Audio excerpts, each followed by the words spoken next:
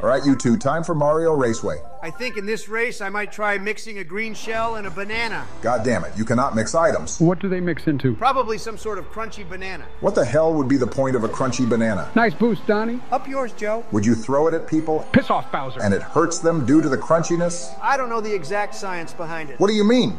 You invented it. But the crunchiness would play a significant role. I'm going for the shortcut. I think you need to use the mushroom there, buddy. Speaking of, why aren't you using your golden mushroom, Donald? I'm going to mix it with a watermelon tree. Those are just regular trees, goddammit. Don't be ridiculous, Obama. Yeah. Oh my god. Did anyone else notice that giant billboard that says Shaft?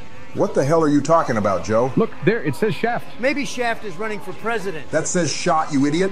Oh yeah, it's Donnie time. I'm not voting for President Shaft. I heard President Shaft wants to turn Moo Moo Farm into a Costco's. Holy crap, really? God damn it. No, you did not hear that. It was in all the papers. Holy crap, that was close. And why is there a billboard for Koopa Air? Well, that actually is a good question. I guess Bowser must run some sort of aviation company. Goddamn bomb. You know, I never realized how many billboards there are in this game. Or maybe Koopa Air sells CO2 for SodaStream. God damn it, Donald. SodaStream was invented long after this game came out. Have some crunchy lightning. Up yours, Joe.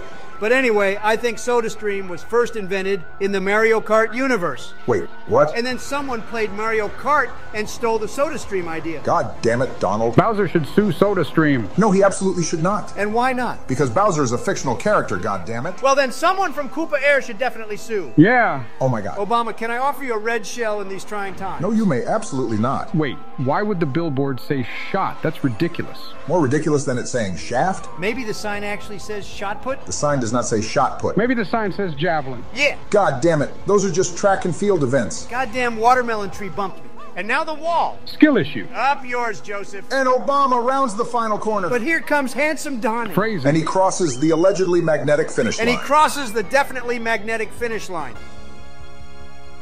That was fun. Same time tomorrow? Yeah, dude. Sounds good, buddy.